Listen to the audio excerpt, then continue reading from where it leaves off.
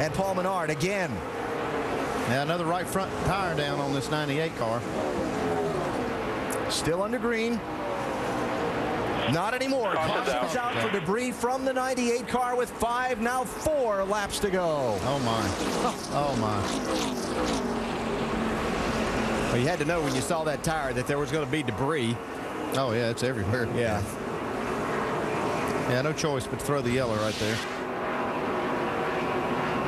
And there it went. Man, you can see that tire pop. Same spot on the racetrack, too.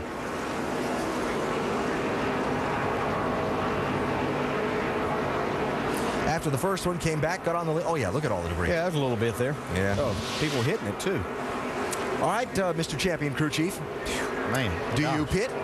Let me set you up here. Got 28 cars on the lead lap. You're probably looking at, if not a green-white checker finish, a very short run. Yeah.